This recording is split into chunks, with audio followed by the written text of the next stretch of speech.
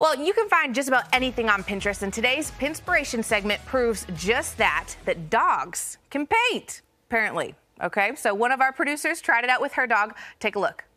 Hello, we are here with an art project today, but you aren't going to be the artist. It's going to be your dog. You're going to need a canvas, some paint, and then here's where it gets fun. You're going to take a Ziploc bag and put peanut butter on it. And then that's how your dog's gonna paint. So we're gonna get started by laying our baggie down on top of the canvas, and then we'll spread the peanut butter out on top. We have about 3 different colors. Make some lines. Carefully open our bag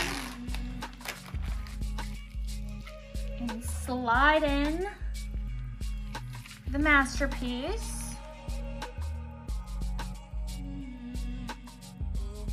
So there's no more peanut butter left and a bunch of colors everywhere. So we're going to carefully take it out of the bag and see what kind of masterpiece we have.